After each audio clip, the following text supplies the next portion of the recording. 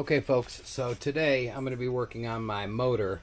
I had an issue with the coils here, and I bought these from Amazon. They were a 2-pack for 28 bucks, and I cheaped out. What you need are the real coils. There's the part number and everything for you. You can see that, and I've got two. So from $28 for these cheapy coils that actually crapped out on me. I already took them off and I checked them, but I'm going to show you how to do that right now. So stay tuned. Let's get to this boat. Okay, so what I did to determine what these coils were bad first was I pulled my spark plugs. Let me get this out of the way. And you are going to need a spark plug socket, and I have to put, this is a 3/8, and then just go ahead and take your spark plugs out.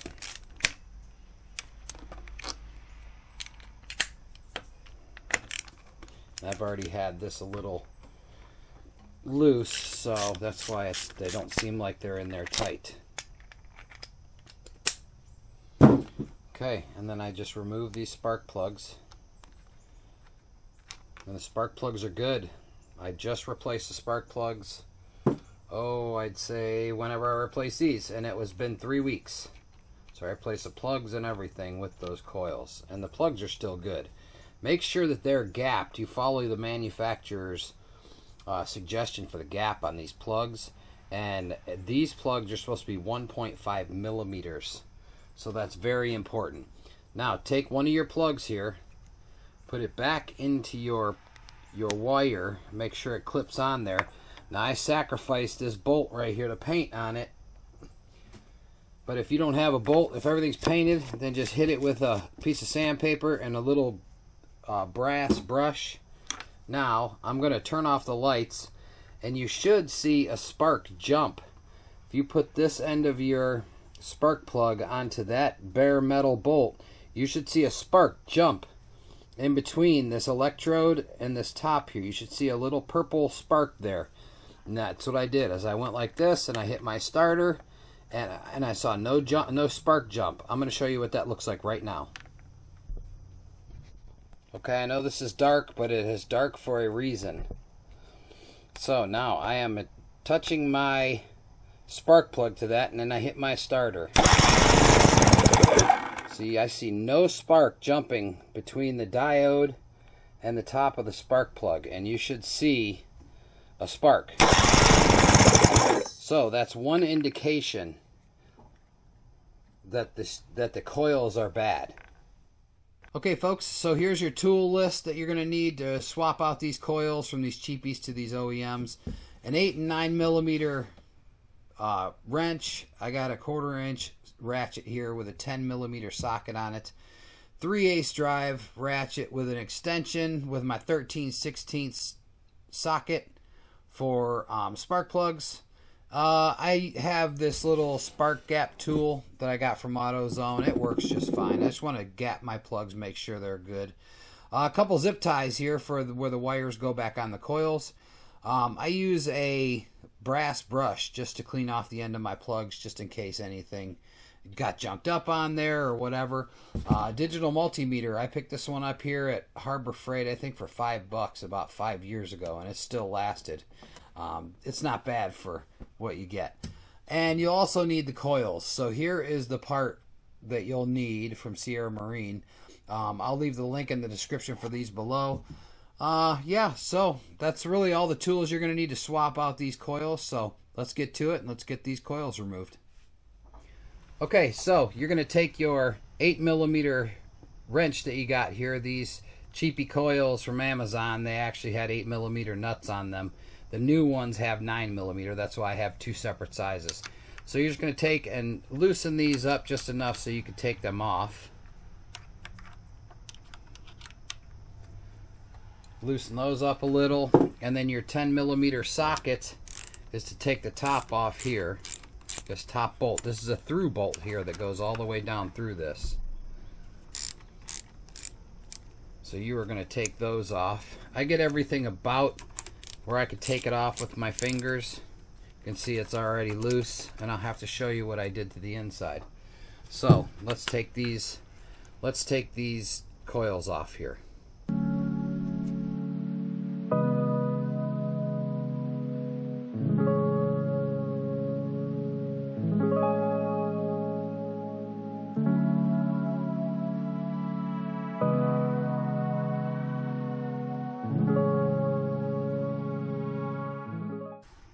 Make sure that you have the right plug wires if you happen to replace your wires. These wires are still good.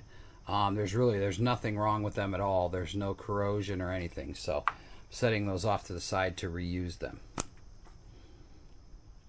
Once again, make sure that you have the correct size wires if you're going to replace your wires.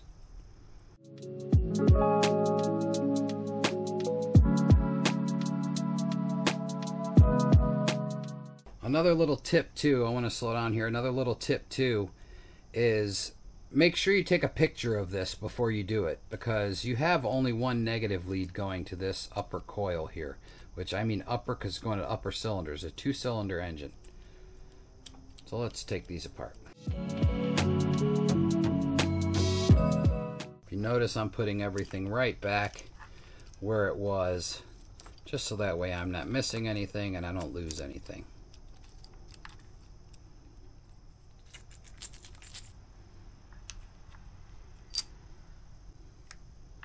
They only have to be in a couple turns.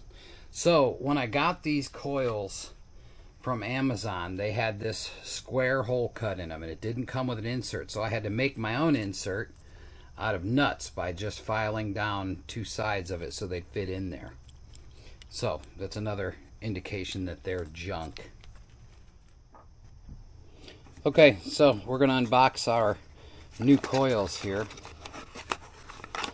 Now this is what they look like out of the package. They're going to have this rubber protective coating or boot over it, and it comes with a spacer for the through bolt.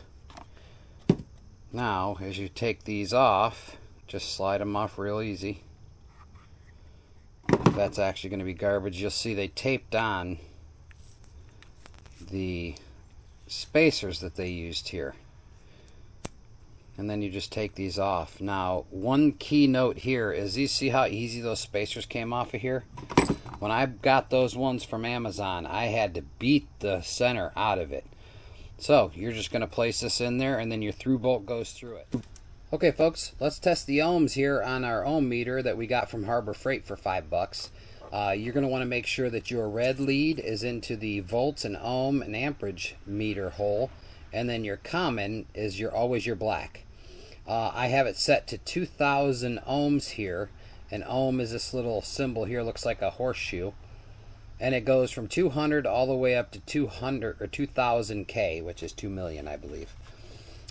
So what you're looking for here, it's going to read 1 when you start, and what you're looking for here on a primary, when you touch the red cable, your red lead to the positive side, and then the black, the negative or common, to the negative side, you should get anywhere from 1 to 2 to maybe even 4 ohms, depending on the coil pack that you're testing.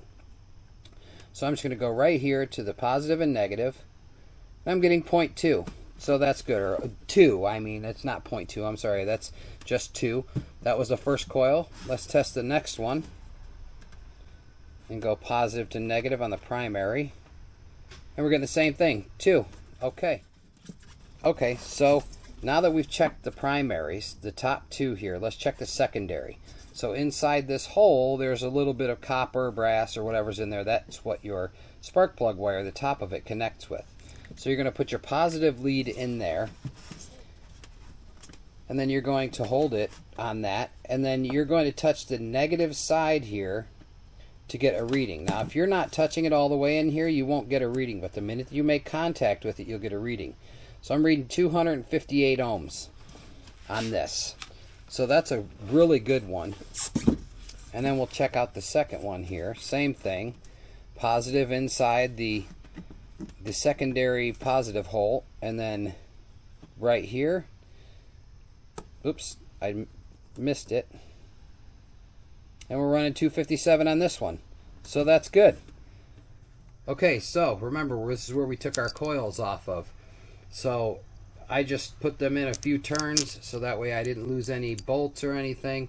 Now, my original coils came with a spacer and this little ground plate. I really like this system. The new one that I got comes with this little cheapy thing, and it's got tape residue on it already. You can see the thickness difference here. I feel I'll get a better ground using the original equipment. So I'm going to remove this off of my coil, and when I'm done, you're taking it off of the negative side, and this will go on top. So let's put this thing, let me get this other one off, and let's put this back together. Okay, so now we're ready to install our new coil that we've tested. You're going to put this sleeve in the center. Be careful because it shakes in there, so you don't want to drop it inside your motor. Now you're going to put your spacer back on this. Then you're going to put your ground terminal back onto your center bolt here. And remember, this ground terminal needs to go in this hole as well. So once you get all that together, I lift the coil up just to look underneath to see where I have to start my bolt. Don't cross thread this, just take your time. There's no rush at all. So once I get it on there finger tight,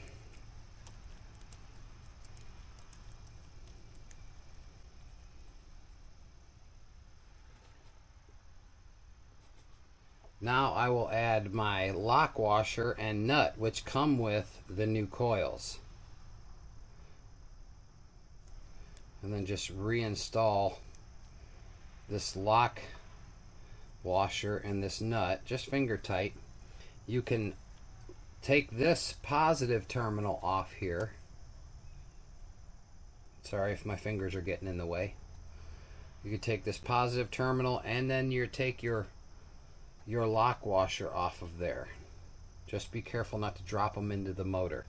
Then you can put your positive terminal on there, your lock washer, and then your nut back on to the positive post. Hand tight, everything's still a little wiggly. Okay, let's do the same thing with our other coil. We're going to put our spacer down in there, and then I left this stuff together here because I didn't need to take it apart. So this goes right over the negative terminal again, down into the hole, and then I just find the hole there, lift that up a little bit, take my time, make sure you don't cross thread it. Putting a new coil on there. Now you could put your lock washer back on there, and you could put your nut back on there. Okay, yeah, and then you're going to remove your lock washer. Just be careful that you don't drop these parts. Remove that lock washer, put your connection on there. Lock washer, then your nut. And you're going to get that started there. My big fat fingers, sorry if they're getting in the way. Okay, and then you're going to just finger tighten those down. Now look, everything's loose right now, which is okay.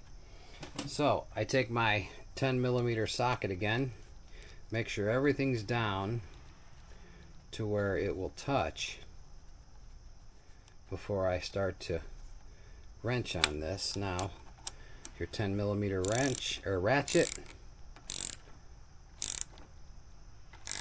Now don't go crazy with this.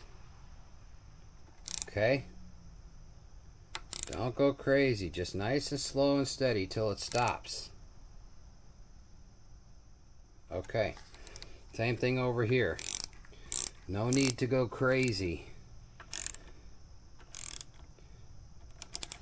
One of the things too, make sure that your coils are in line.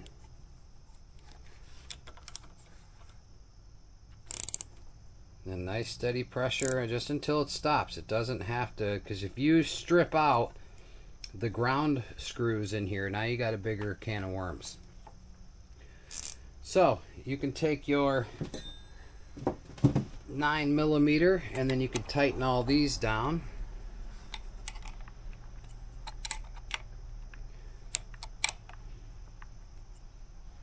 And the same thing goes with these. These are just brass screws, so don't go nuts. Don't go crazy on them. Just so they're very snug. If you do it too much, you'll break that off, and then you got to buy a new coil, because there's no way to fix that. So just a nice, easy pressure, so you don't break nothing off of there.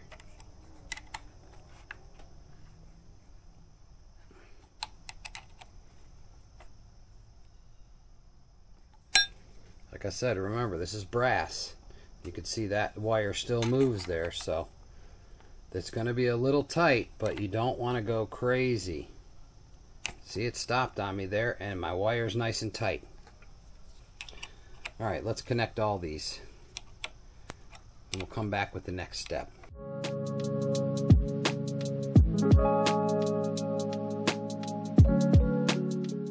Okay, so now we've got our new coils mounted. So what we're going to do now is we're going to reinstall our wires. So there's a little electrical brass piece in here in the end of your wire, and it's the same on the inside there. Now this one goes over a spark plug. This one goes right into this hole here. And once you get it in the hole, it's pretty set. So you'll need the zip tie there. And then you'll have to zip tie this boot just right back on there. That's okay. I make them kind of tight so it won't move around as much, because this is an outboard motor. You're talking about a lot of vibration, a lot of movement. Snip off that end. We'll grab our other wire here. And as you noticed, I put some dielectric grease in there to keep corrosion and stuff down. But if you want, you could slide this down to make sure that you get that into where it needs to be. It should clip in there. You should feel it clip in there. And then make sure that your wire's facing the right way. Another zip tie here. Like I said, I like to get the zip ties kind of tight on there to where there's really not much movement, to where they can't come out of there. Once again, pop that off close. Okay, so now we're ready to test these new coils with a spark plug to see if we get spark. So let me move this camera and I'll show you that. Okay folks, so here we go. I'm going to show you the spark here. It's going to be dark, but maybe I can turn this a little so I can see. I'm turning my spark plug so that way you can see the spark jump. Okay, you can see that I'm getting a really good, nice blue spark out of that. Let me try to move you here a little. Try not to spray my camera with gas either.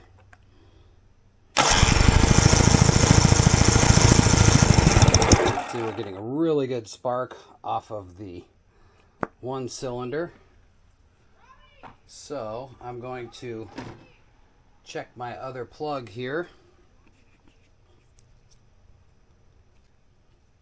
We'll put that back into the boot. Alright, let's check the spark on the top cylinder. I may have to move you here just so that way you can see the spark jump. Make sure. Oh yeah, getting a really good spark there. And that's what you want to see.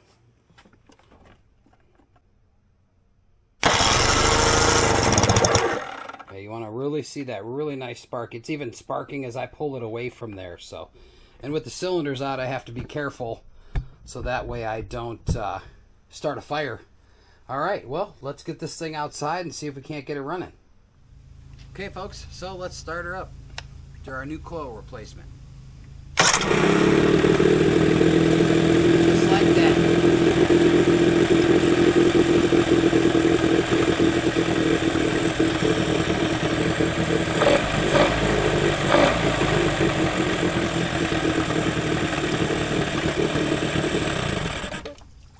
Okay folks, well that's it. That's your coil replacement on your Mercury 99 two-stroke outboard.